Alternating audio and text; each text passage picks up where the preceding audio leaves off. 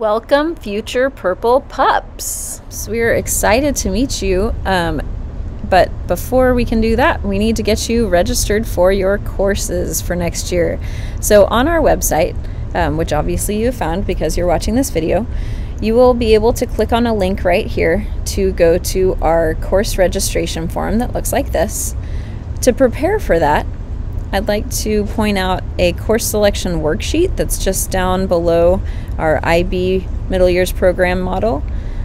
So this link right here will take you to a PDF that you can print out if you'd like, or just use to sort of make a plan for what classes you want to sign up for in the 6th grade when you start middle school. So Lanier Middle School is part of the IB Middle Years Program, and so because of that, all students take these 8 courses. However, within 4 of those, you have a little bit of agency. That means that you get to choose an elective that you'd like to fulfill those requirements.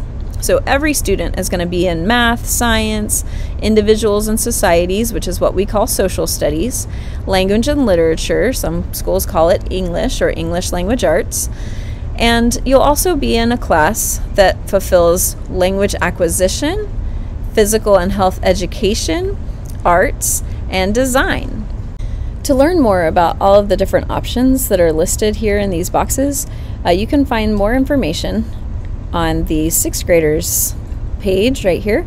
There's a website for you guys called the New Pups website, and that is where you can watch videos and read more about the different electives. So in language acquisition, you can click here, and then it'll take you to this website to tell you more about Spanish, French, and Mandarin, which are the 3 options that you have. Use this worksheet to guide your choices, and when you're ready, you can find the link to register. It will be live here on May 23rd, and when you click on that, it takes you to a Google form. That Google form is going to ask you for your email address first. If you are in HISD, please use your school email address, which is your S number, at online.houstonisd.org. Then you'll put in your last name, your first name, your ID number, which again, if you're in HISD, is going to be your S number. If you're not in HISD, we need a 7-digit number there that starts with a 1. So you can just type in 1000000. But if you are in HISD, please put in your real ID number. Transportation. All students who require transportation for the 2021-2022 school year must indicate their preference below. This is the only way to register for HISD transportation for next school year. So if you need to ride the bus, this is the only way we know about that. Okay, when you get to this section of the form, you're going to refer back to your worksheet. Now you're going to be able to put in your first choice for art, second choice, third choice. Then it's time for language acquisition. You'll do first choice, second choice, third choice. Then it'll be time for your design course. So again, refer back to your worksheet and type in and select your first choice, second choice, third choice, and then refer back to your worksheet for physical and health education, and you'll put in your first, second, and third choice. Oh, sorry, just first and second choice there. Just be aware that there are some conflicts that can't be avoided. Some class combinations are impossible, but we'll make every effort to give you your first choice.